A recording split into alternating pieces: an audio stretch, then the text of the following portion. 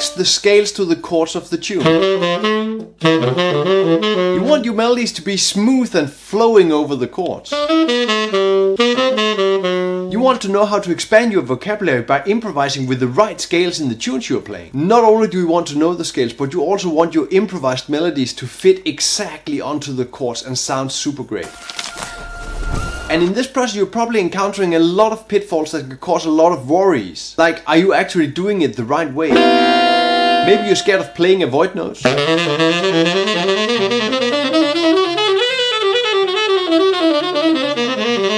Maybe your solos sound like exercises. And are your improvised lines actually good enough for jazz at all? We'll get started right away so you can add the scales to the chords and play the most beautiful improvised solos ever.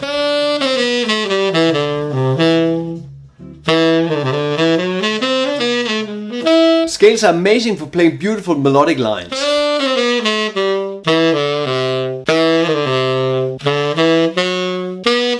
And the reason for this is the scale can connect, emphasize and lead towards your target notes and your chord notes. So we need to dig into the material, really get to know it well. First step is know the key of the song you're playing. Finding the key to the tune means also knowing almost all the scales we need to improvise on the tune.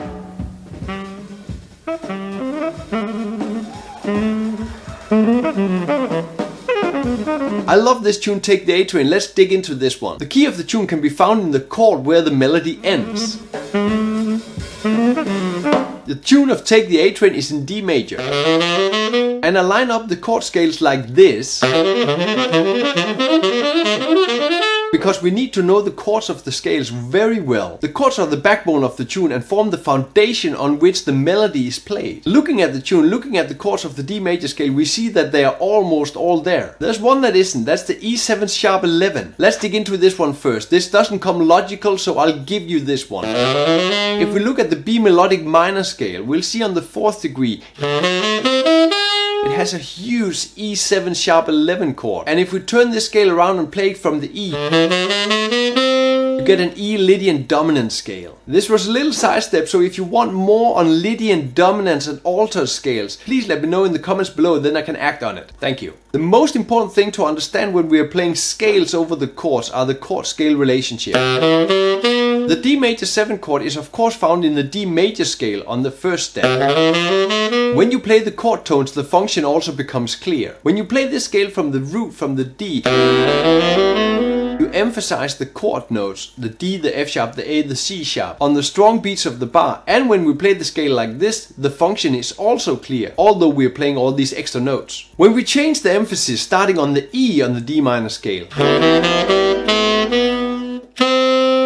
we get different tones we emphasize on the strong beat. Here we get the E, the G, the B and the D, and we emphasize the E minor chord, getting a Dorian scale. That E minor chord is of course also found in Take the A Train. When we keep cross-referencing the chords of the tune with chords in the scale, we find all the connections. And we actually know what scale fits where. With of course this one exception I gave you, the E7 sharp 11. But else we play that major scale all the way through the tune. You will need to practice your scale thoroughly to get through this. And in the lesson manual I've added a few scale exercises, but I really recommend you to get the Take the A Train solo manual on Patreon. This is where I've added all the chords, all the scales, all the exercises, and this goes totally in depth into how to practice and how to play and how to improvise over Take the A Train. I'd love for you to have a chance to dig further into this. I'll post a few preview pages on Take the A Train solo manual in my groups and on the page of Facebook, but of course you can also find the link in the description.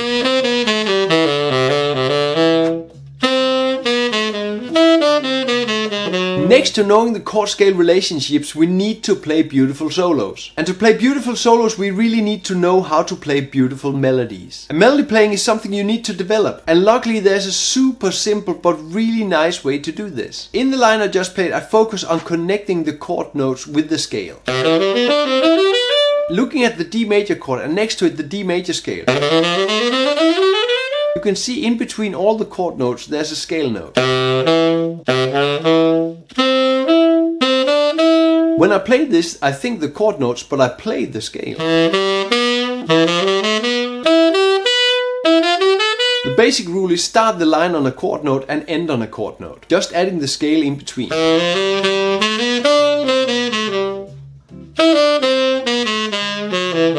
You see in this lick I add small groups of scales. Two things are happening. I connect the chord notes by adding scale notes in between the chord notes. And when I start a line, I aim for the next target note. That's a chord note I want to hit. And this is where this method of connecting chord notes becomes really handy. You see that I emphasize the chord notes in the bar, making sure that the function of the chord is clearly expressed. I do not strictly add all the chord notes on the heavy beats of the bar, but you see most of the chord notes are on the beats of the bar, and there's a lot of chord notes. One thing you have to be aware of, you see that I start this line on the D. When I go down the scale, I hit the D, hit the B, G, the E. Actually, this becomes an E minor 7 chord. Although I'm starting on the D. This actually sounds like I'm playing that E minor Dorian scale. Playing an E minor 7 chord instead of that D I intended. This is where you really need to hear that chord scale relationship. Train this, know what you are playing, know what chord notes you are hitting with the scale. Get that sound into your core by playing very slow. Add a lot of rhythm. A lot of rhythm can really make your lines interesting, also when you're playing the scales, because you really don't want to sound like a scale exercise. Just playing up and down those scales. When I play with rhythm, I use these small groupings and make pauses in between.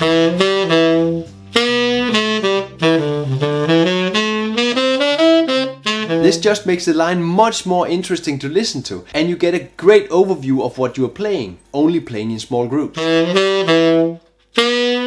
Also, when I'm using these small groups, you see that I still use that connecting the chord notes with the scale.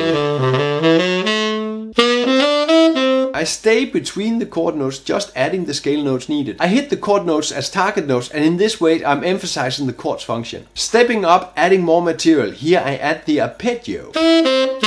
I'm adding a B minor arpeggio on that E7 sharp 11 chord. The magic of arpeggios is that you emphasize all the notes you're playing in the arpeggio. All the tones of the arpeggio are target notes.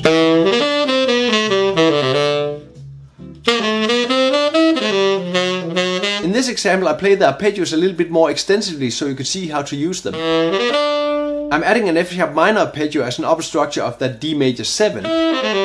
And at the end I'm adding a B minor 7 arpeggio. The arpeggio adds a lot of power into the lines because they are only containing great target notes. And the arpeggio makes sure they are really emphasized. To dig further making your own lines using these scales. Add great rhythm and sweet arpeggios. Get a head start by downloading the lesson manual on Patreon, containing all licks and exercises. And you probably want to continue your jazz journey getting more scales under your fingers. Check out this epic video with Barry Harris and Charlie Parker on the most important scale in jazz. Play music, have fun.